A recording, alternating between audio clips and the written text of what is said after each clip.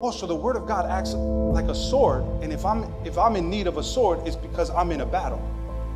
And here's what the Apostle Paul is saying. He says, hey, let me tell you something. Your fight is not with people. People are not your enemy, and you will always be in the wrong battle if you can't identify the proper enemy. Whew. Paul is like, let me tell you something. Let me tell you who's not your enemy, because for some reason, God's people keep thinking that people are their enemy.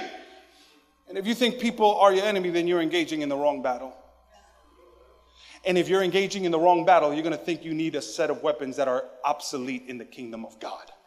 This is a spiritual battle with a spiritual enemy. And if you don't identify who the true enemy is, you'll always use carnal weapons instead of picking up the sword of the Spirit.